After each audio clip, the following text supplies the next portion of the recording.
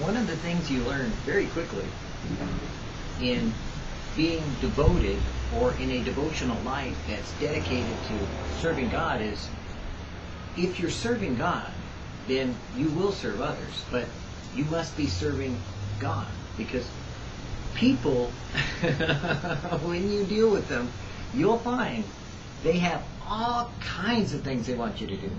They'll tell you you're not doing this right or that right, or this is wrong and that is wrong. And they're going to want you to do all kinds of things that maybe you don't know how to do. You know, like go out and, witness and evangelize door to door, kind of like the Mormons and the Jehovah's Witnesses do. Knock on the door, size up the person, evaluate them in their clothing, and kind of stick your foot in the door, so that way if they slam the door, you got it open still, and all that kind of stuff. Oh, wait a minute. That was Christians in Action. Remember them? Yeah, in the Jesus movement. We had this one place that was just outside of Bakersfield, They were called Christians in Action. They were like the confrontational Christian manual dedicated people of the world, and they had all these little freebie booklets, you got them free. Pretty sure it's free. It's still, they might even still be around, so they're probably going to hate me for making this video. God bless you if you're part of Christians in Action, whatever it was. Anyways, it was CIA, and it was always funny because my roommate had this material, and I went and got my own later on, like about, I don't know, maybe 5 years later, I think, and it was interesting, to say the least, but it would tell you all these little tricks and techniques to do when you're witnessing door to door. Like two of you should be there and you should eyeball, the man, and you should look at him, but he's not going to be the one that you're going to save because the woman is the one you're talking to. And it was all kinds of weird, just psychology and sociology and salesmanship and gimmicks and all this stuff worked in. Now, they put it out into a good outline. Don't get me wrong. It looked very professional. It sounded very good. It was like really, if you didn't know what you were doing, you could sell magazines using that. Whoa. Maybe they do. Selling Christianity is popular nowadays, Oh boy. Of course, that's part of the problem, is that if you're wanting to develop a relationship as opposed to a religion, then you kind of got to balance, one with the other. Your religion is, you religiously read your Bible. You study that. You kind of apply it, and you kind of work it, and you work out your salvation. But when you have a relationship, that enhances your religion to make it applicable to you, so that you will have that with which you will be able to be presented before the Father with exceeding joy, which is Jesus in you. You see, that's where kind of like people forget when they get all wrapped up into getting saved. All of a sudden they have to fix that person or save that person or do this or do that. And, they get all this work going, and they're like so busy tossing things up in the air, this theology, that one's right, that one's wrong, this one's cool, this one's not, this one's going to be this way, that one's going to be that way. They forget one thing. Just one. The one thing that you and I, maybe, I can't because I'm in this ministry, so I don't even get a chance to get around that one. But the one thing that maybe you forget. Did God tell you to?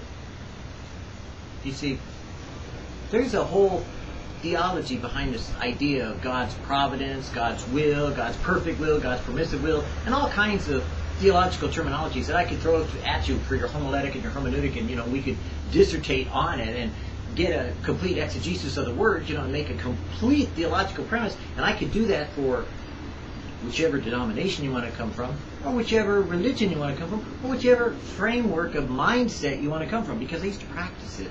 Because I wanted to understand where they were coming from and what they limited God could do in their framework and their mindset, so that I could minister to them according to their way of thinking, and then minister to them according to their way of thinking. Because guess what? A lot of people seem to be doing this with God.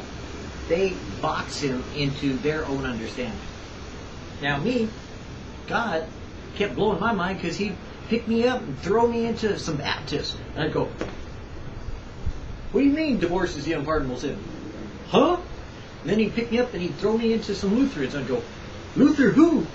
Then he'd pick me up and throw me in some Greek Orthodox or Armenians, and I'd go, huh? And then I'd get picked up and thrown in some charismatics. And, what? And then I'd go over here, and man, it was like inside the Catholic Church you had like billions, of course it wasn't, of different sects. Man, I was learning all kinds of stuff from people. And I'd be going, Jesus, what do you want me to learn here? Can I move on? Can we do something else for a while? And it was cool. I enjoy it, but I always wanted to understand where they were coming from. And so God showed me. I didn't always, agree with what they were doing, but God showed me how He used them at different times and different places, and severally as the Spirit of God led them. And a lot of them, I can't qualify what they did or didn't do as right or wrong, because at the time, that may have been the Lord leading them. So, I don't know. When the Lord leads you, He leads you, and believe me, when God led me some places, I was going, ain't nobody gonna believe this, Lord. So, you and me, we ain't doing the Abraham routine. I am not. You can do anything you want with me, God, but I am not sacrificing anybody on the altar. I'm sorry. That's just one place I draw the line. Okay, maybe I didn't draw the line and there is a dead kid somewhere around. I'm kidding. It's a joke. It's funny. That's how people take it. See, they get too serious. And that's the problem about religion. They get too serious. As though, oh my God, we got to warn those people. Oh, quick, we got to save them from that false teacher, because after all, God can't take care of them. We learned this at Calvary Chapel a long time ago. We had, the drive-in church down the street, and it was popular because you could drive right through and give a sermon, drive through, drive-through. It was a drive-in theater, and it's kind of like, they had the sermon going, and later became Crystal Cathedral, and, they kind of did their thing, and people used to criticize him and yell at him and scream and holler and rant and rave, whatever. And, but the one thing that kept happening was, people kept getting saved. They may not have stayed there very long, or maybe they stayed a while and then left, but people got saved there. And now we have other people that, people rant and rave and complain about, blah, blah, blah. Kind of like, Joel Osteen's, or the Benny Hinn's, or the whatever they are. God, I'm sure, is going to judge every man according to his works. Some works, hey, going to be like, tried by fire. Hey, cool, that's gold and silver, and that's wonderful. Well done, you good and faithful servant. Because I told you to do it, and I blessed you through it, you're going to get from it what I want to bless you with, because you're blessed because you did what I told you to do. So it's gold, silver, precious jewels. But I threw another one over here. Sorry, some of those works weren't quite done the way I said to, out of love, mercy, and peace and joy, but you wanted to be seen of men, so guess what? I had to throw some of your works over here, so it kind of like got burned up. It had a lot of pride in it, a lot of air and oxygen for the fire, so it kind of went poof, poof. It was a flash flame. It just wiped it all out. And you're going, really? What was it? And God says, don't worry about it. It's gone. I wiped it out. So those works of your flesh, where you did things with not quite the right attitude, or you did it to be seen of men, kind of like what I'm doing right now with this video. I'm being seen of men, so I kind of feel like the Lord isn't really going to reward me, about anything that's being done right now. But maybe if some of you go do something good, I might get some benefit from it, maybe down the road. Who knows, interest. Lord, please. But the reality is, I don't do this because I'm expecting a reward from it, because in reality, according to my conscience, says let your conscience be your guide, and my studies of the Word of God, because I'm out here, obvious to all of you, I don't think I get any benefit or blessing from doing this ministry. The things that I've done behind the scenes that you don't see, I think that is what the Lord accounts unto me for righteousness, and my gold, silver, and precious jewels, the one or two that I have, that, remember, I only want in the kingdom of, the millennial kingdom when it's coming, Jesus sets up on the earth. The only thing I want is just, like a little cottage, kind of like a little hut, maybe even just a tent, maybe a mishpachah, that's a tabernacle, maybe a little tent, or a holecha, maybe a little tent over here, mishpachah is fellowship, but anyways, a fellowship tent that I could have a mishpachah or holecha. But anyways, have a little tent next to a lake, can have a little garden pot, where I could grow some grapes, a little tree, kind of sit under the shade, relax for about 1,000 years. But in the meantime, I do this because I love it. It's like man, don't you realize what sharing the Word of God is like? It's like, ooh, life. Man, God forbid that I would not share, because I'd feel like, ooh. And then my day would be like, yeah, I think I'll go, like watch TV, That's always fun. Oh, man. I know what some of you are doing, watching TV. God bless you. Grace abounds, and much more grace more abounds. Never mind the sin, we won't go there. But for now, besides these two things about the gold, precious stones and silver that, were good works, and the wood, hay, and stubble that's bad works, there's also something that people don't realize when they want to stop someone from finding a false teacher. God forbid that they get messed up and lose their salvation somehow. Oh yeah, like they're going to lose their salvation. Haha. Yes, if you go to a false prophet, you're going to lose your salvation, because somehow God's going to take it away from you. I don't think so. You may not accomplish what God wants you to do, but I don't think you're going to lose your salvation. It's kind of one of those, if God saves you and He's working on you, He's going to lead you into something, and He'll lead you out of it, because it says that He's the one who leads us. The footsteps of a righteous man are ordered of the Lord. Proverbs 3, 5, and 6, trust in the Lord with all your heart, lean not on thine own understanding, in all thy ways acknowledge Him, He'll direct your path. Maybe the reason why some people are where they are is because God directed them there. Hush your mouth. What are you saying? God will lead somebody to a false teacher? God will lead them out of the false teacher. That I know. If He could lead them out, couldn't He lead them in? Or would He allow them to go there by their own personal choice and suffer the consequences of their own actions? You see, we all have that with which we grow thereby in, because none of us follow God perfectly. And it's not permissive will or perfect will. It's choices. It's suffering the consequences of choices. Because you see, when Jesus said on the Sermon on the Mount was basically how to live. He said, if you do these things of mine, you'll be likened unto a man who built his house upon a rock. It was solid. And when the storms of life came and the winds blew, nothing shook, nothing moved. It was built solidly on these sayings of mine, everything that He taught on the Sermon on the Mount. But He said, if you don't do these sayings of mine, you'll be likened unto the man who built his house upon sand.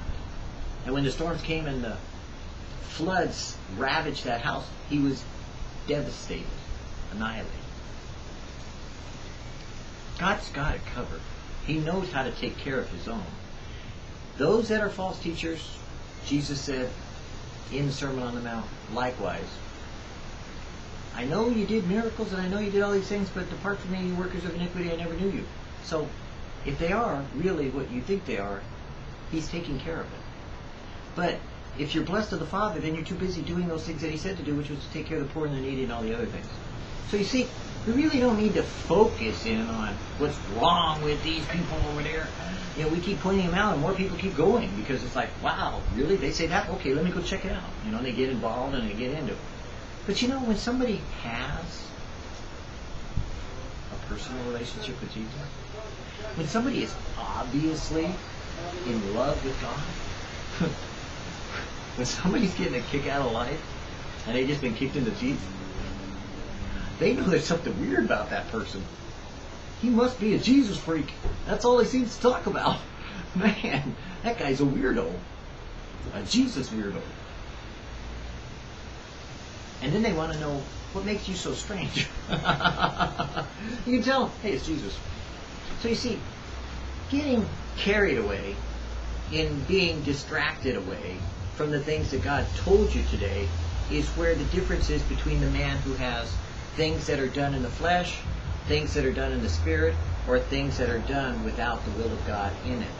Because it boils down to, in all three occasions, doing what God told you to do today.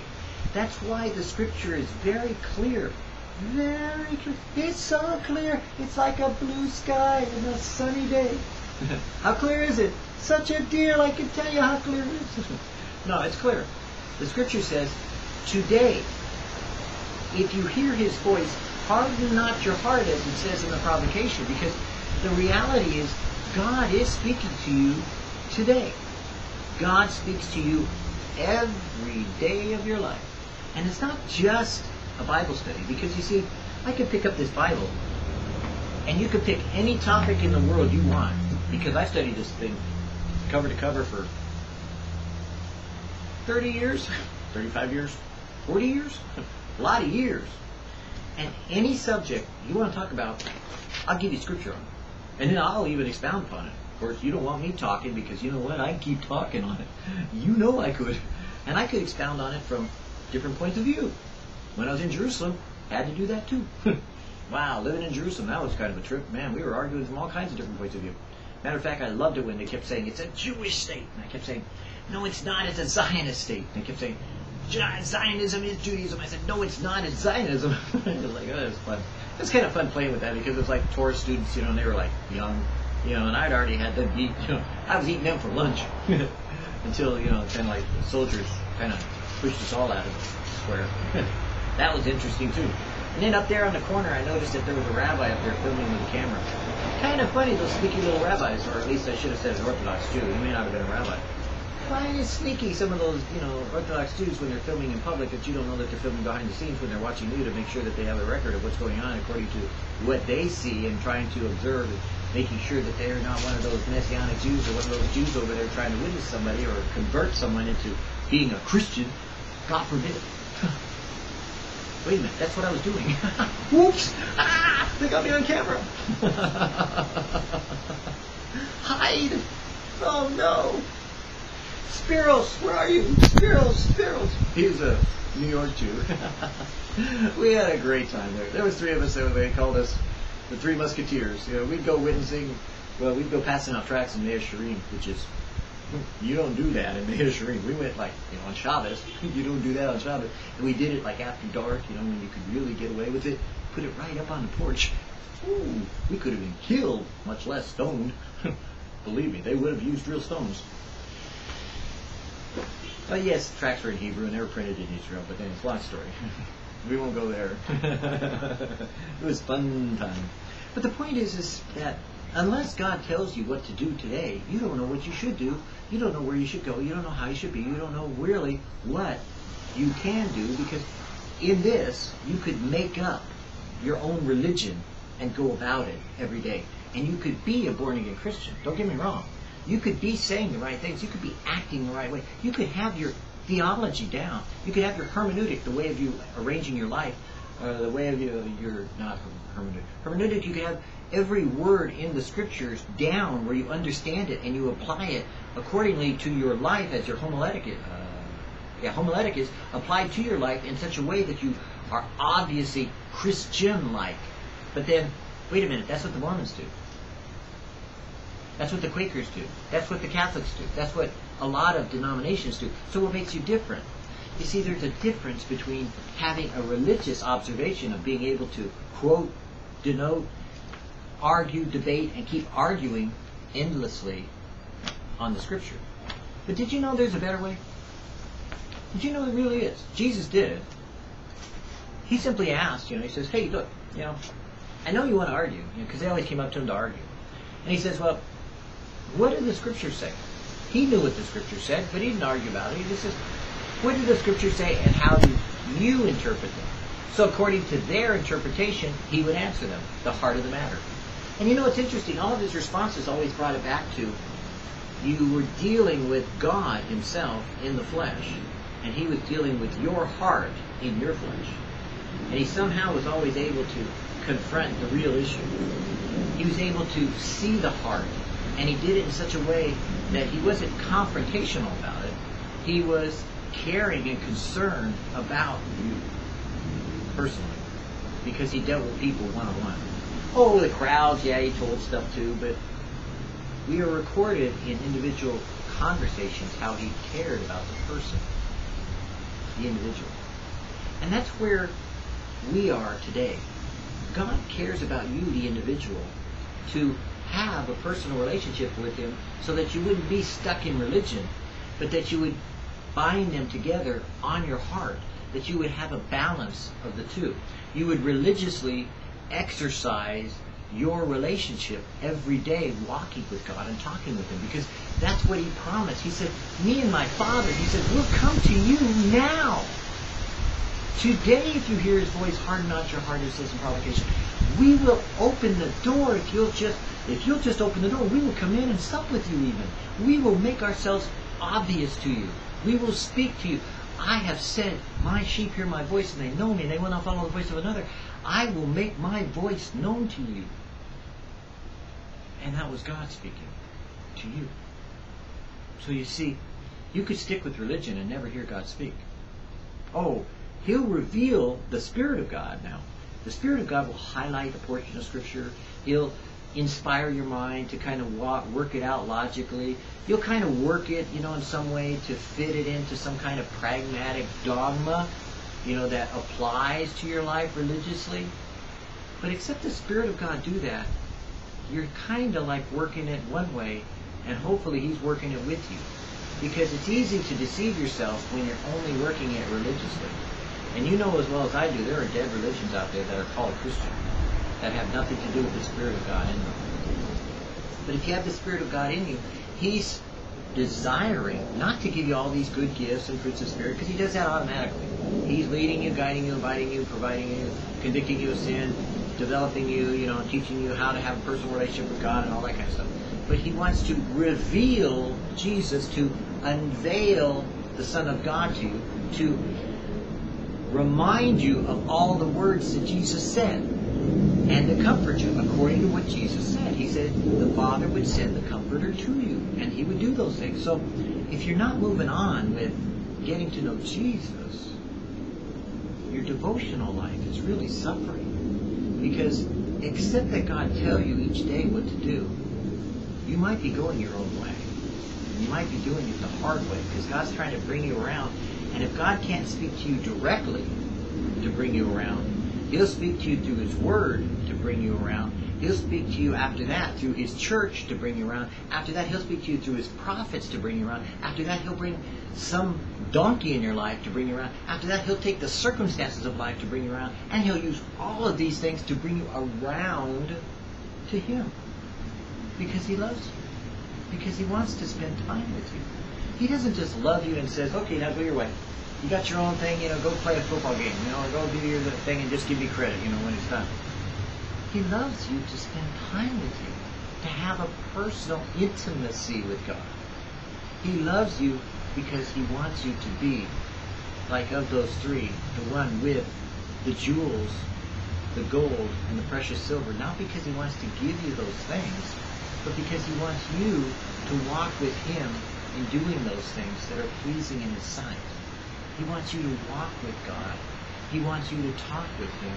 He wants you to be like Enoch, spending time every day with God and walking away with Him, till one day you're found no more, because you're gone. That's what we are about today. That's what devotionals are about every day. That's why we share and we implore and we say, listen, speak to Him, talk to Him. He's willing. He's there. You will know Him. He will hear your voice. You will hear His voice. He already can hear your voice. No problem. You've been talking to Him all along. Love and laugh. Yeah, right. Work for me. Work with me. Work through me. All work to last must be done in my spirit and not of the flesh. How silently my spirit works, that which you do not see. How gently and gradually souls are led into my kingdom by my will and my way. Love and laughter form the plow that prepares the ground for the seed. Enjoy your relationship with me. Remember this, if the ground is hard, seed will not grow there. So prepare the soil for the time when that seed begins to root, that there might be the softness of the ground, full of moisture to draw from, that it would grow and not perish in the coming sunlight, or be stomped on by the feet of men. Prepare the ground and prepare it as I say to do. Each and every person is like a pot that God has planted and there's soil in, and your seed goes in, and sometimes some people's pots really look potted. Some people, as soon as they get root down, they get moved into a bigger pot. Some people, God keeps pruning, and keeps pruning your roots too, because He keeps them like tiny. Like a little bonsai tree. Getting old and tiny. But they got little fruits. We all are placed in a certain place by God to do according to His will as He chooses. The decision by you every day is, will you do His will or will you do your will? Today, harden not your heart, it says provocation. If you hear His voice, do it His way and ask Him to walk with you in the way. Because for me today, I don't want to go forward, and I don't want to go back, and I don't want to go to the left, and I don't want to go to the right, and I don't want to go up, and I don't want to go down unless God is with me every step of the way. So what I do is I say, hey, God, I know You told me to go do that, but you know what? How about you go with me? Let's walk arm in arm and talk about it. Let's spend some time together while we do it. And then it's kind of like living all day long with God, because God's in me. Now, can you hear me? That still small voice inside you? It just might one day be loud enough to hear outside you. Bless you.